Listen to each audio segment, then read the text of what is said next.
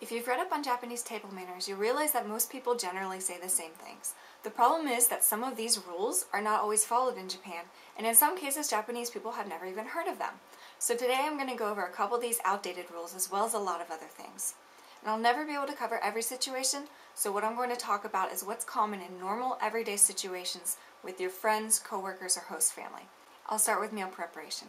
If you have your purse with you, you should never set it on the table. The floor is considered very dirty in Japan, even though they don't wear their shoes inside. Since your purse sits on the floor, it's inappropriate to set it on the table. It's okay to place it on a chair or the floor though. If you're homestaying, the family may ask you to help prepare the meal or set the table. As is common in most places, most people don't care about proper place setting. Just make sure to place each family member's chopsticks at their usual seat. Also, it's not unusual for Japanese people to eat their meal without drinking anything either, so don't be surprised if they don't want anything to drink. In that case, they're probably waiting until after their meal for tea. In Japan, if it's not practical for everyone's meals to be served at the same time, they may ask you to start eating first so that your food doesn't get cold. This happens frequently in restaurants, where food is typically brought out as it's made and not all together. Before you begin eating at home or at a restaurant, you should say itadakimasu. Some people put their hands together in a praying motion, but this isn't always necessary. At the end of the meal, you should say gochisousou sama deshita. If someone took you out to a restaurant, you should say gochisousou sama deshita either once everyone has finished eating or once the meal has been paid for. While eating, your chopsticks should go in your right hand, and small bowls or plates like rice, soups, side dishes, etc. should be held in your left hand with your thumb on the edge of the bowl and your forefingers underneath. Bring the bowl up to your mouth while you eat so the food does not drop onto the table. It's considered bad manners to bend your head down to your plate. That way of eating is said to resemble a dog. Many meals will have a shared dish that everyone eats from. Traditional rules say that you should use the back end of your chopsticks to take food from this dish since it's the most sanitary, but in reality most people don't actually do this. Whether you should do this or not will really depend on the people you're with. In fact, if the main meal is nabe, which is a pot dish, some families may dump their bowls back into the nabe pot at the end of the meal and then use the remaining sauce for a meal the next day. But don't worry, if your host family does this, they shouldn't ask you to eat it, and if they do, they will probably be understanding if you decline. As for eating sushi, there are many types of sushi, but the two most familiar to Westerners are sushi rolls and nigiri. Nigiri is rice, called shari, and a topping, called neta. When eating nigiri, traditional rules say to dip only the neta in soy sauce.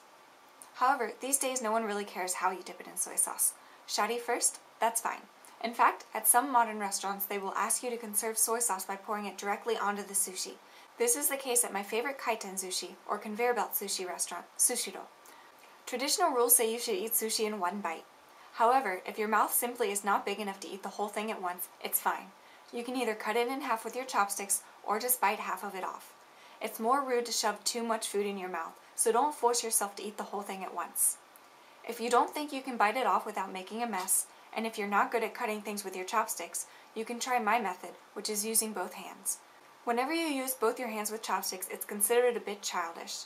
But if you're not in a formal setting, or since you're a foreigner, it's usually not a big deal. Poking through your food with chopsticks is also considered really childish, so do your best to try to pick them up, even if it's really slippery. Burping in Japan is considered extremely rude. If you have a runny nose, you should leave the room to blow it. Men will often snort or sniff to avoid having to blow their nose. It's pretty gross, especially when you're trying to eat, but they'll do it anyway, so don't be surprised. So, what do you do if you don't like the food your family made for you? Well, unfortunately you're in a really tough spot because it's very rude to not eat the food someone made for you. If someone is inviting you over for a meal, they'll probably work out the main dish with you beforehand so they don't accidentally make something you hate. However, what if you're homestaying and your family is making normal meals every day? Well, to be honest, you should really do your best to eat it. If you have a food you absolutely cannot eat, it would probably be best to find a good time to mention it to them before they accidentally make it. If you absolutely cannot confront them with the food that really kills you, then you can also consider telling them that you're allergic. It's not ideal, but it is done from time to time. Other tricks coming from someone who is a picky eater. Do your best to eat as much as you can and then say you're too full to finish. It's not that rude to not finish your meal if it's just an occasional occurrence. If you're with a friend, you can also try to work out having them finish your food for you. For example, if I can't finish my meal, my husband will eat it for me. I also always give him my mushrooms. Or if you absolutely have to refuse, you can say, "Sumimasen, chotto," food name, wa nigate de. 大輔さん、納豆を食べますか？あ、すみません。ちょっと納豆は苦手で。あ、そうですか。which roughly translates to, "I'm sorry, about this food, I can't really..." Oh, and don't worry, no Japanese person is going to expect you to eat natto. No matter what, you shouldn't give your host family a whole list of foods you don't like, because this will give them a really negative image of you. Being picky about anything here is bad, and it's especially rude to inconvenience others with your food preferences. Eventually, they will come to view you as someone who always complains about things, which is one of the worst things you can do about your image in Japan. But, as always, it's okay to make mistakes because we all do. And if you're not sure what rules apply with the people you're with, just ask. If there are any other table manners you're curious about, or if you have any comments or questions, leave them in the comment section below.